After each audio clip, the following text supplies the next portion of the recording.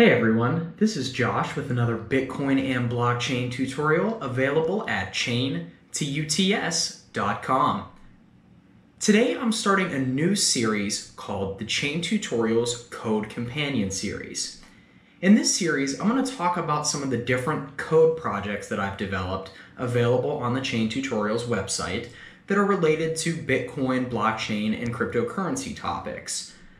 These are projects that I think are really interesting, and they can help you break down and understand some of the different topics that are going on in this space, especially if you have a software development background. So today we're going to be discussing my new project, microBitAddr. This is an offline Bitcoin address generation tool that runs entirely on Adafruit microcontrollers. So I got interested in doing this because offline address generation is a really secure way to generate and store cryptocurrency addresses.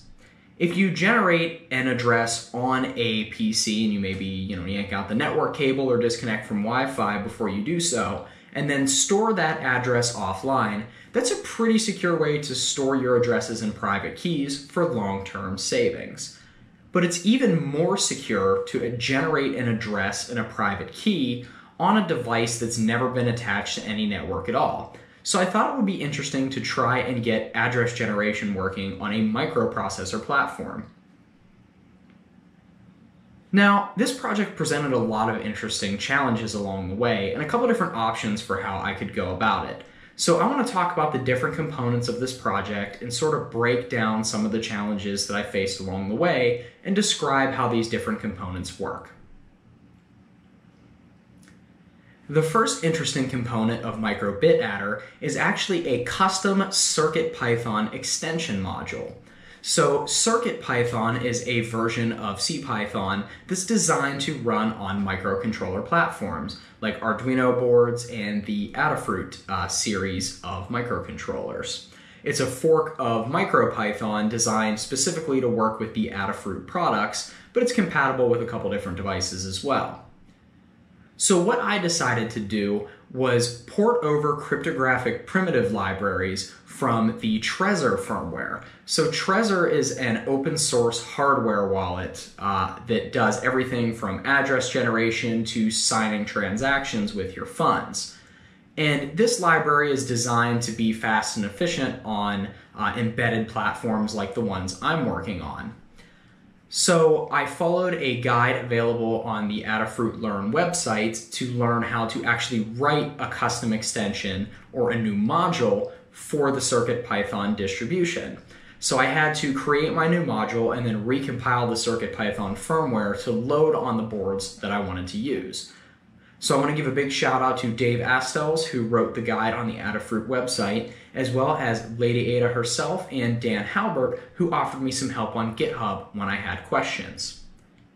Ultimately, I ended up designing this project and my custom CircuitPython extension for the M4 line of Adafruit boards. The M0 platform, like used in the Circuit Playground Express, was simply too small to fit all the cryptographic libraries I needed. Now, one of my goals for this project was to support multiple different boards in different sizes, and hopefully not just one really big and powerful board. Luckily, the M4 line does have multiple shapes and sizes available, all the way from the Itsy Bitsy M4 up to the Grand Central M4, both of which I used for this project. There's a couple other boards out there like the common Metro M4 that could be used to run this software as well. And all of these boards conveniently have a cryptographic random number generator built in, so that comes into play later.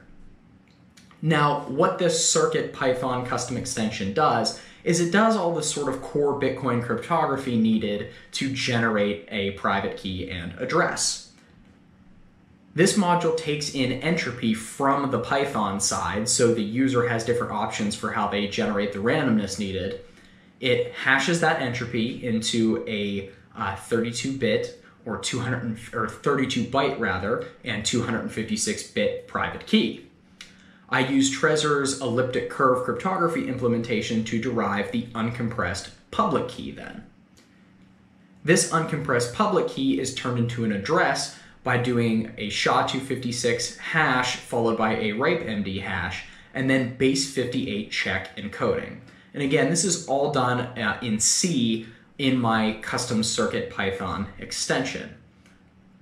Now finally, the private key is also WIF or wallet import format encoded for easy export to another wallet in the future when you want to spend the funds that you've saved in your offline paper wallet.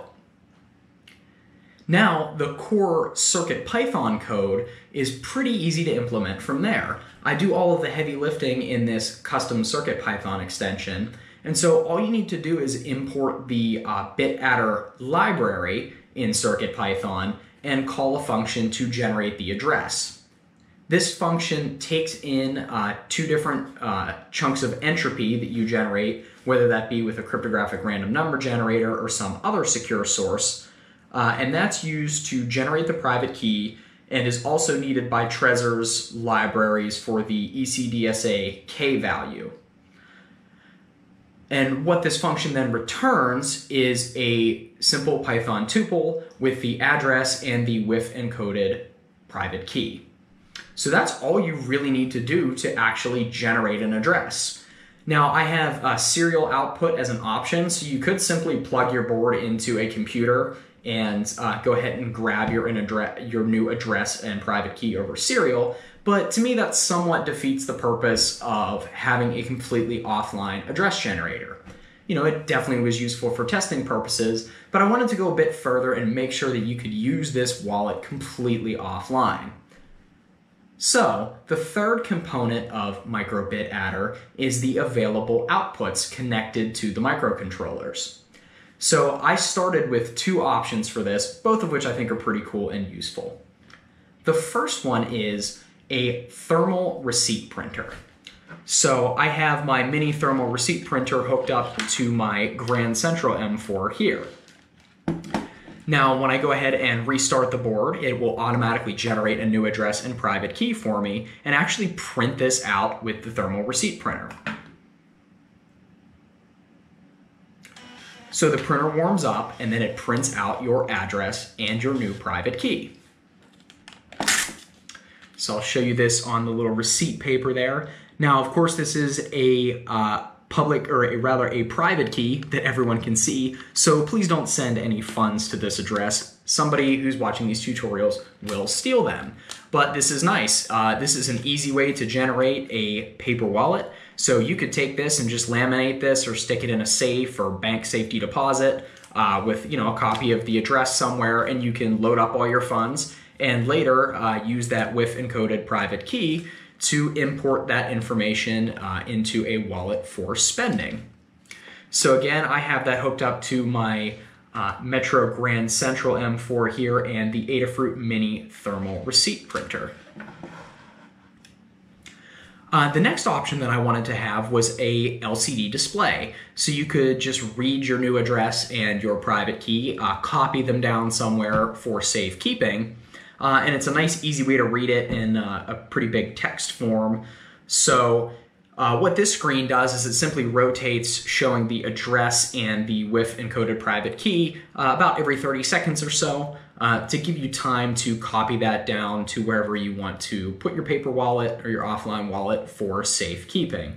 The address and the private key are too big to show on the same screen at the same time, since this particular large character LCD supports 20 by 4 characters.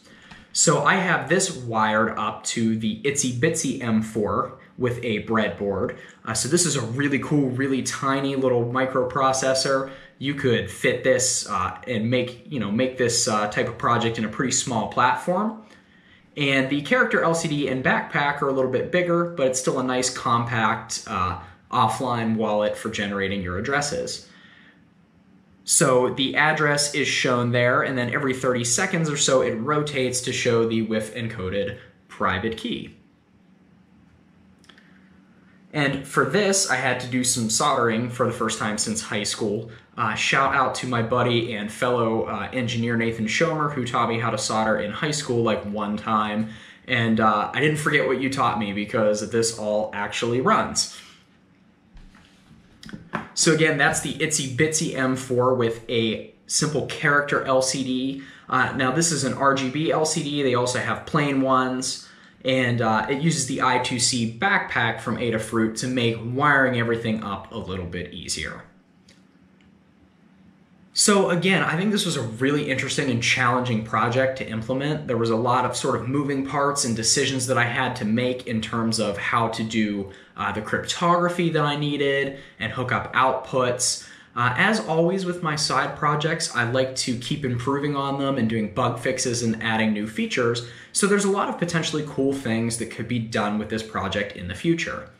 I mentioned that in order to keep things flexible, I made it so that you pass in the entropy needed to do the cryptography, like private key generation, from the actual Python side. So conveniently, all the M4 boards have a cryptographic, secure random number generator built into them. However, I wanted future users of this to have some flexibility.